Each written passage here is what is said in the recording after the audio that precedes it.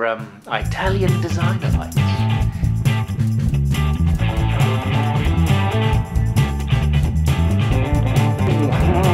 Just a quick one, battery's about to die, but we've got the pipe work and electric in. We just have to strip all this paneling off again, insulate a pipe and pass it through us up just past the doorway now, ready to connect in when needed. Extract a fan and an additional fan if needed. Is an inline exhaust fan if I need that, in addition to the hood ones. Pipe work, just have to trim the timber back, got to fill that in, and do the bit behind the sink as in the last bit. And suddenly the bloody room's full of stuff, and the floor's still bloody sticky, but I can't wait. So well, I'll just have to deal with it afterwards. We've mocked up the doorway, or partly anyway. It's just held in with a couple of screws at the minute. That panelling's in again. It's just old pallet wood, pallet tops. So there's a little bit of thickness variation in the joint there, but most of it will be hidden by the walk-in fridge. And I had a piece of wood that was 2 inches short to perfectly fit up there. Bloody typical, isn't it? Anyway, so got to sort these bits and pieces out, do the lecky, and see where we go from there. Hopefully have a clear up so we can see the wood for the trees, as it were, and start the next phase of head scratching and swearing. Well, oh boy, 1 o'clock in the morning. This morning I finished, just to get the lights up, which are there. As you can see, they're not functioning yet. Well, one is temporarily there, but we're still on the old temporary one at the minute. But it was a bit of a nightmare. I wanted to get it done, resulting in a 1 o'clock finish in the morning, just to get the bloody things up, because I was going to try and fix them crossed, because there's 4 of them, so I mean 1, 2, 3, 4, but they are designed to interlink.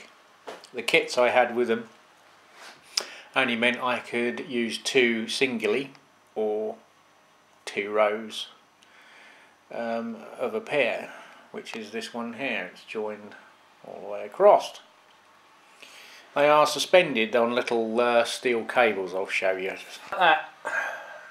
Obviously they're designed to be a lot further away from their mounting point than this, but there's plenty of room. There's a big 4 foot of 3-4 foot of steel wire, which is all coiled up inside.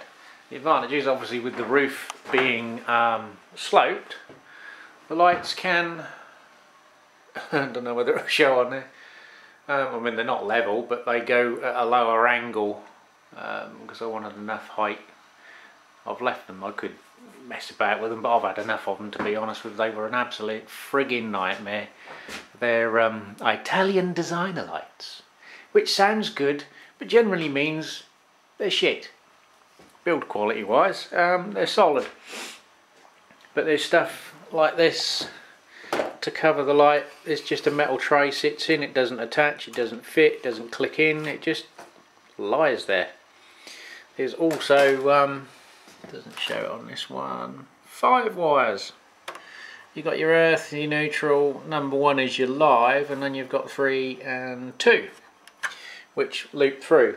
There's even another set of wire in there for a dimmer control, not on these lights, but the first one I put up, and thought I'll just bang a temporary little feed into it, leader with a plug top, and it fired up, and then almost instantly, couple of seconds, turns itself off.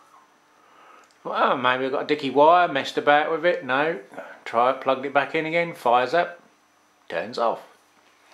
So I had the other one, this one, put that on the floor and swapped the tubes round. Tubes all worked fine, so obviously the electronic ballasts in this are duff. I mean, sometimes if one doesn't work, the pair won't work, but it was getting on, and I thought, oh, well, I've got 3, let's try it. So I tried each one before I put it up after that. So I've got 3 that work. The light they project, obviously, I think it's Cat 2 lights. They're not, you know, they're designed for office environments, so you don't get glare off of VDUs and things. Reduce eye strain. Let's just try find the right plug for. No, wrong one. That's it. That's without the big flurry on. As you can see, it's dim. They're only, oh, what are they, 58 watt tubes. It's quite subtle, shall we say. I don't know what the other ones are like lit up.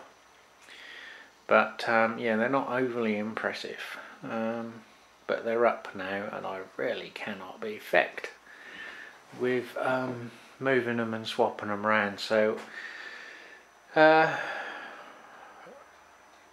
well, at least I won't get eye strain. No good for video and brew days, but then I'm not too worried about that because, oh, wrong one again. I have a plan. So obviously we're going to have some lights on the hoods, which I'm going to swap out for LED ones, and not the little tungsten crappy things. As you can see up there, strange place for a double socket in the ceiling, but the plan is I have a stage light, which I'm planning on fitting probably over there somewhere. So the cable will run all the way across there and plug into there. And the other side, I have an industrial fly zapper, you know, one of those ultraviolet, whatever they are, things that electrocute all the little flying beggars. So that can be hung here somewhere, because obviously this one won't be in here. And if these lights aren't a lot of cop, I have, Jesus, I've got loads of frigging lights from auction buyouts and things, emergency bulkhead lights, and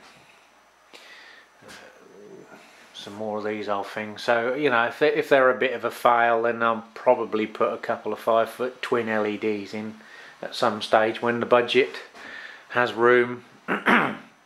I'm going to have them on separate switches, so, you know, if I'm just sitting in here doing my own thing or whatever, I can have these 2 on and don't need that one on. But or at a later stage, you know, the upper lighting will be combined into one switch, and the other switch can serve the additional lighting, which leaves me sort of cabling along here.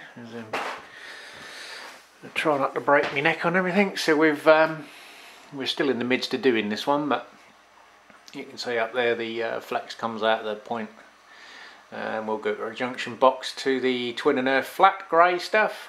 That goes down there, and we'll go somewhere to a switch to be arranged, and along with the other one that comes along this side and goes around there and down there also. And we've got the other cables up there ready to go round for the loop. Got that one to do. Was in 2 minds whether to put a single or a double on there, but I might go for the double. I've got a twin box, so one fused spare will be for the extractors, the other one for the other extractor or the inline extractor, which will leave that one spare because I have a, if it still works, a dehumidifier, a wall mounted one that came out of a big old swimming pool. So I might be able to use that to suck out some of the humidity if it gets a little bit too Swedish saunery in here on brew days. And as you can see, Mr. Pissed Square Holes is gone. We've fitted those, and a couple there. They're all done. Still got a cable clip round there to a junction box, and then carry on round here with the to be confirmed positions, and run that one into it along here somewhere, and then obviously back to wherever the consumer unit lives up here. So a little bit more progress. Today has sort of just been cable clipping, and that'll be today really, is a bit more electrical routing. Also got to think about a computer point as well, an Ethernet I've got the 50 metres of outdoor stuff to come, and electronic switch comes in here somewhere, but that's sort of not one of the primary jobs. So today I hopefully will get this closed up, get the door out and the framework removed, and get the big fridge in hopefully today stroke tomorrow,